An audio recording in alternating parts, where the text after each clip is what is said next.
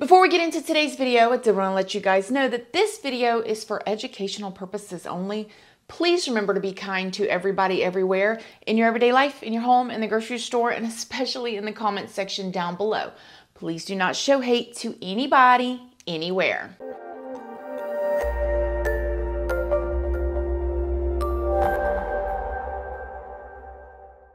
Good morning, my lovelies, my beauties, my friends. My name is Christina and welcome to my channel. If you're new here, thank you so much for clicking on this video. I really hope that you will subscribe, stick around, take a chance in hearing some things that I have to say. And if you are a returning subscriber, y'all already know, y'all are my babies. So good morning, good morning, good morning. How is everybody doing today? I hope you all are having an amazing day. I hope you all have had a wonderful week. I hope everybody is doing good out there, drinking your water, lots of it. Yes, yes, yes. Going outside, going for a walk, taking care of yourself, making sure you're getting vitamin D, loving yourself, being kind to yourself, all that good stuff. Awesome. So in today's video, we are going to be talking about Eric Smith. Have y'all heard about Eric Smith? Now, this situation happened back in 1994, but it's very intriguing, especially if you stay to the end, because at the end of the video, it's going to have a very, very, very, very shocking ending. If you guys don't already know me though, hi, my name is Christina. I do have a second channel, which is Casually Christina. We do things more casually over there. I also have a Patreon. My Patreon is for 18 and up. And over there we do more personal story times. We go live. I have a $2 tier, which is all the true crime stuff that I cannot put on YouTube due to their terms and policies. We also go over crime scene photos and stuff like that over there. If you guys would like to come and join, it's a good time, y'all. You might want to come and join. And then I also have an Instagram as well as a Facebook, and those are always linked down in the description box if you'd like to come and check me out. So Eric Smith, this guy right here, red hair, big thick glasses, big ears, and freckles all over his face. And he also had a speech issue growing up, and therefore he kind of had a hard time as a kid. I mean, you guys know, if any of y'all are parents, you know, kids can be really mean. But let's just kind of rewind it a little bit. So Eric Smith was born in January of 1980 in New York. He lived in a very small, quiet town. There was only 972 people in his whole entire town back then. And so everybody knew everybody. This was definitely the type of town that you would want to raise a family in, because neighbors became family. The person that worked at the grocery store became friends. You know, like, it was a very, very close and tight-knit, basically zero crime. I mean, the most crime they had was if somebody got a speeding ticket, and even then, if the cops pulled you over, they knew you. It was probably your cousin, your uncle, your pappy, something like that. So they knew you. So it was just that type of like small town, tight-knit vibe. Now, Eric's mother's name is Tammy, and then he had his biological father, and there was some issues between Tammy and his biological father. As a matter of fact, they used to argue all the time, and he ended up leaving the home, and therefore Tammy was raising her children by herself. It is said, though, that he ended up coming back at some point, and they had another baby, and then he left again, but he was never ever involved in Eric's life. And the sad thing about it is said that his biological father would come and pick up his little sister and take her places and do things with her, but never acknowledged Eric. And so that had to hurt Eric growing up. But also, Tammy, Eric's mother, had epilepsy growing up, and at the age of 5, she was put on an epilepsy medication named trimethadone. And since she had been taking it since she was 5, she took it the whole entire time she was pregnant. And when she was pregnant with Eric, not only was she taking this epilepsy medicine, but she was also taking an antidepressant as well.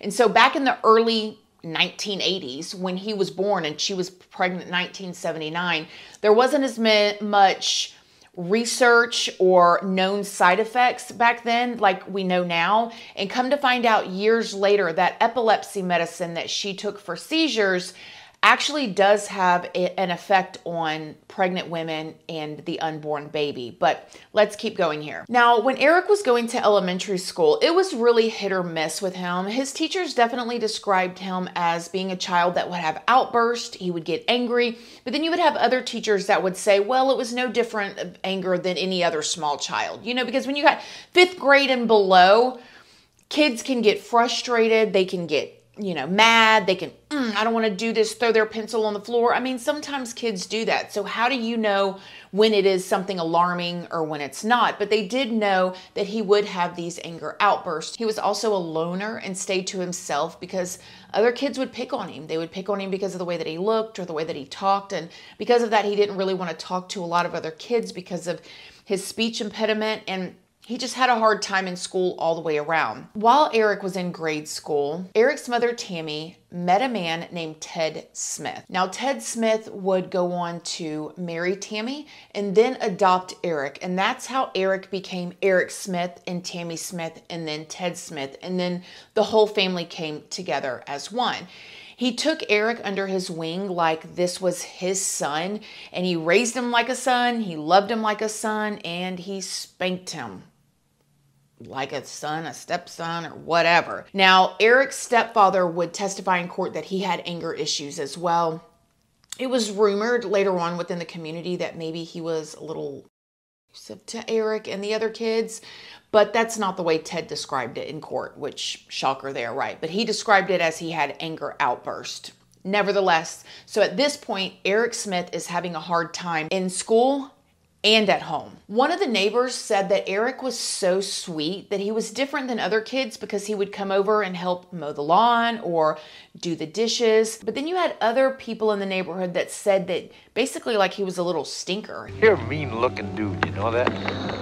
Eric had been teased about his appearance. He wouldn't talk, or he would throw rocks, and they didn't find him as sweet and cuddly as maybe some of the other neighbors did. But the people that really loved him and loved spending time with Eric was his grandparents. Red and Eddie Wilson. They just loved Eric so much, and Eric loved going over to their house and spending time and getting away from his own home and, you know, his siblings, and getting to just be with his grandpa and his grandma. They said that he was a little clown and he would do all kinds of things to make them laugh. And he always came to them for hugs and kisses and for lots of affection, and they gave it to him. They loved their grandson, Eric, so much. Now, Eric was having problems in grade school, and he ended up getting held back twice. So he was in the 5th grade and he was 13 years old. And this is when his anger and outburst began to get worse and worse. He would yell and scream and kick things. It is even said that he set his kitchen on fire at one point. And it was also around this time that the bullying at his school got really, really bad. In 5th grade, it was horrible. His sister would later say that there was even a kid that got off of the bus that took his backpack and dumped it upside down and shook everything out of it and then told him to pick it up in front of everybody. He would get pushed around, he would get hit, he would get his hair pulled, his glasses slapped off of his face, and he just had it rough. Then he would get off of his bus, go home, and feel unhappy at home as well. Now, one of the neighbors whose son was the same age as Eric said that Eric came to their house to spend the night one night. She would later say that her son said that he woke up because he felt something really hot on his face, and it was Eric standing over him with a cigarette burning his nose. There's also rumors and things and articles that I found online that said Eric would hurt animals and would do stuff like that too. And so it's just so confusing because you have some people, and I don't know if it's just a grandparents thing, you know, that's like, oh, he's so sweet, he wanted hugs and kisses, and maybe he did really love them. Or that one neighbor that he would cut the grass, but then you would have like these anger outbursts and trying to set a kitchen on fire. Or, you know, I mean, I don't know. It seemed like different people got different versions of Eric. But everything would change for Eric and that small town forever in August of 1993. On August 2nd of 1993, little Derrick Robbie was getting ready to go to a program. Now, little Derrick Robbie was 4 years old, big, bright eyes, blonde hair, athletic, playful, funny, loved his family. His father's name is Dale and his mother's name is Doreen. He was the oldest of 3 children, but at this point in time, in 1993, he had one little brother who was 18 months old, and Derrick loved his little brother. He would kiss his little brother and talk to his little brother. He was also very independent little 4-year-old. He would go fishing with his dad, and he was a huge daddy's boy as well as a mama's boy, but he loved his daddy. They were so super close. Well, typically, little Derrick would go to this program in the afternoons. And on this day, on August 2nd of 1993, his mother was dealing with his 18-month-old little brother who was fussy and kind of in a tizzy. And 4-year-old Derrick said, "Mommy, I'm going to go. I'm going to go by myself." And she said she never let him walk by himself. But on this day, she thought, okay, she was overwhelmed. She was in a tizzy. And I know y'all are all going, oh, he was 4 years old. Whether it was right or wrong, whether you would do that or I would do that, I want you guys to keep in mind this is 1993, okay? This is a small community where everybody knows everybody. And for him to walk to this program meant he went out his house onto the sidewalk on the same side of the street and just walked down the street a little bit. He didn't have to cross over no stop signs. He didn't have to do anything. Didn't have to cross over the road. And again, everybody knew everybody. And so on this day, his mother said, okay, and let him go. And she would regret that decision for the rest of her life. As little Derrick began to walk down the sidewalk on the way to his program, feeling all independent, taking big steps, Eric came riding by on his bicycle. Now, Eric was in a summer camp and he had gotten kicked out this day for bad behavior. They told him you needed to leave, so he hopped on his bike to ride home. Being mad and angry, riding home, he saw little blonde hair, super cute, super adorable 4-year-old Derrick walking down the road, and he pulled his bike up next to him. He ended up talking little Derrick into following him into the woods to play. Now, you guys, any of y'all that have children, you know, these little ones look up to the bigger ones, right? Like, you got the bigger brother, the bigger sister, and says, hey, I want to play with you. But they drop everything and then they go. I could just imagine how this little boy got off track thinking this big, cool kid on a bicycle wants to play with him in the woods. However, when they got into the woods, Eric strangled little 4-year-old Derrick to death. After that, he took a big rock. He dug this rock up that was in all this mush. And it was said, I read one article that said the rock weighed like 25 pounds. I mean, that's a huge rock. And crashed it on the baby, the 4-year-old boy's head. And then after he did all kinds of stuff to his body, it had cuts on it. He went into the little boy Derrick's lunch bag that he had with him, where he had like a banana and he had some Kool-Aid packets, like the little sugar things. And he took the sugar Kool-Aid packets and he poured them into the little boy's cuts.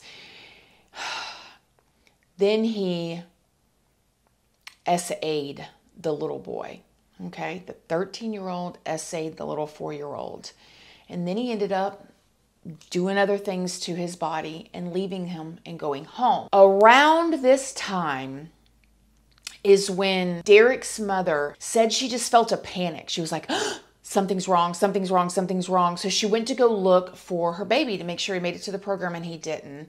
At this point, she went and called the cops. The cops came. They started a full-on investigation. Everybody in the community was looking for this baby because, again, small community. Everybody knows everybody, including Eric. Eric was even out looking for this little boy. The cops came and questioned Eric and everybody else, and he just stood and talked to them. He said at one point he saw little Derrick walking, and the investigators thought that maybe he knew something, but they definitely did not think that he did anything. And the whole entire community is looking for an adult. Everybody, including myself, thought it was an adult.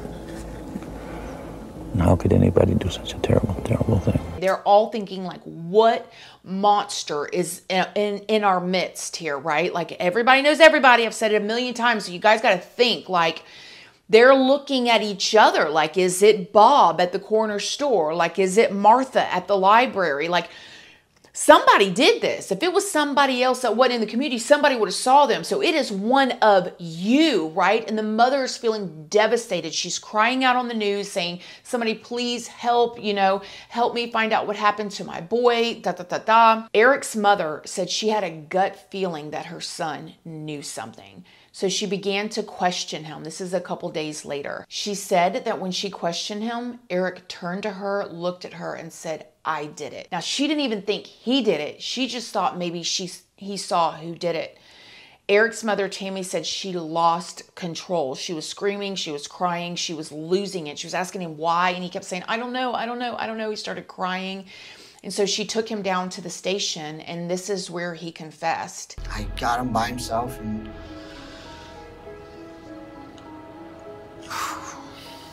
I strangled him. I hit him over the head with a rock numerous times and poured Kool-Aid on him.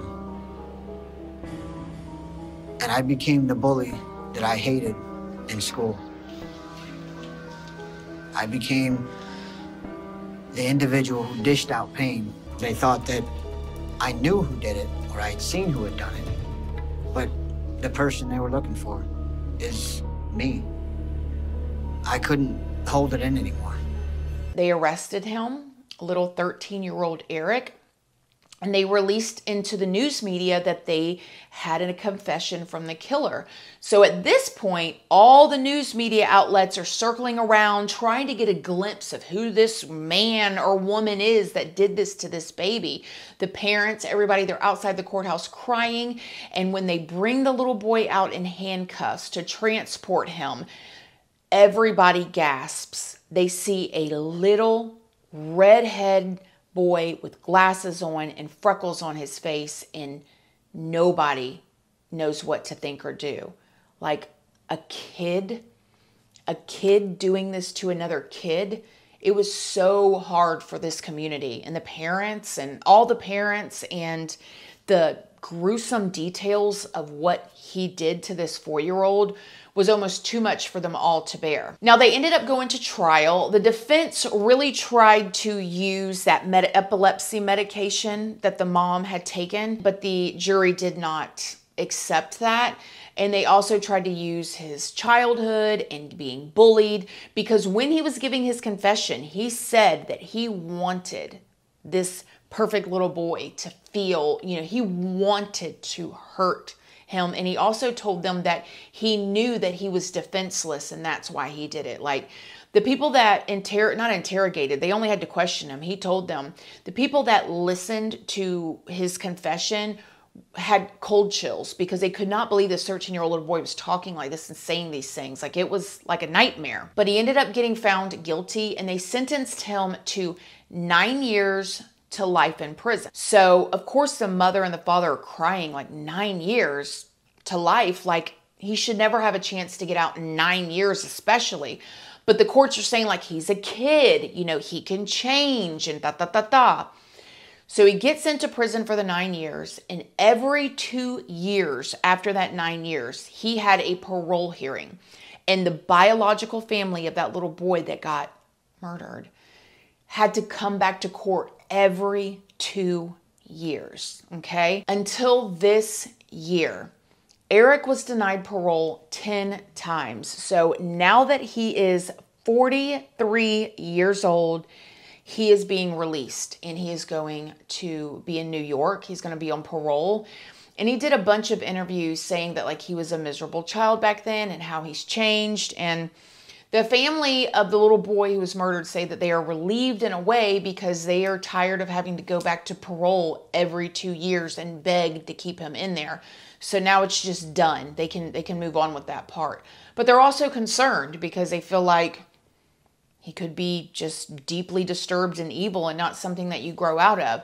And so I wanted to ask you guys, what do y'all think? What do you think? Do you think that something that gruesome is something that you can grow out of? Now, we'll say this. Eric has only had, in all of his years in prison, I think it's 27 years, 3 write-ups, the whole 27 years, and they were all minor infractions. They were all like small stuff, not fighting or violence or anything like that. And so, but then again, We know that Eric was never the type that was going to stand up to bullies or people bigger than him or stronger than him, like could be in prison, right? He went after smaller, weaker. So I don't know if I'm too impressed by the fact that he didn't like do anything to anybody in prison, because I'm just not. But I will be interested to see how his life is now. But this just creeps me out even more, because now we're into my opinion of the situation. When I said the part that you would be surprised maybe is the fact that he did just get out after 10 parole hearings. This is what I mean when I say that I don't personally trust even children around my children. Everything says like, you know, you got to watch the adults or strangers mostly. Like that's the undertone of our society, is like a boogeyman is going to get our kids. But typically 95% of all perpetrators that, you know, kidnap a child or something like that, or touch them in a way, are people that are trusted, family members, friends, school officials, church officials, people that we know and that our children trust. Like that's what should be plastered all over everything, right? Is that people that you know and trust, and people that your children trust, but also children, okay? And I'm not saying that there's a mega billion amount of children like Eric out there running around, but I always say, like, you don't know what's going on in a child's home, right? Like, you want to let your child go spend the night over at their friend's house, and you went and met their parents. Hi, how are you? Okay, I'm just meeting you. You don't know what their daddy is really like. You don't know what their mama is really like. You don't know if they have an older brother, a younger brother, an older sister, a younger sister. You don't know what their friend does. Maybe grandpa, you know, was a little too friendly with them, and then they feel like they want to be a little friendly with your child. You know, like, I don't know. I don't trust it. My baby don't spend the night with nobody other than my in-laws. That's it. That's the only place he spends the night at. That's just how it is. We can play all day long. Now, I do let kids come and spend the night at my house sometimes, but that's also at our house. And I do the best I can, y'all. But we can play all day long. What, y'all want to go to the beach? Y'all want to go to a theme park? Y'all want to go to the park? Y'all want to roast hot dogs on the grill? You want to roast hot dogs on the fire pit? Come on over. Let's do it. Y'all want to stay and, you know, roast marshmallows after dark? I'll take you home afterwards. Like, that's just how it is. That's how I am. Because it's just, you don't know. And the innocence of children, sometimes things happen and it takes a piece of them that you can't get back. You know, doesn't mean that children can't grow up and have a successful, loving life. I feel like I am one of them, and a lot of y'all are out there too. But also, if you know better, you got to do better. What do you guys think? Do you think about, you know, the potential of other children doing things? Or do you just think about adults? Or have you always been that way? Or, you know, what do you think? Do you think that Eric should have had another chance and is released? Or do you think, like, no, his parents are without their child, and so he can be in there too? He's not dead. I mean, he's still got a life in there. What do you guys think? Let me know in the comment section down below. Other than that, my loves, thank you so much for watching this video. Please do not forget to like it. It's a free way that you can help your girl out. And until next time, I love you guys so very much. And I'll see y'all in the next video. Bye. Go outside, drink your water. Bye. We are dreaming in the dark. We are nothing more than dust. Search but you stay lost. We are reaching for the stars.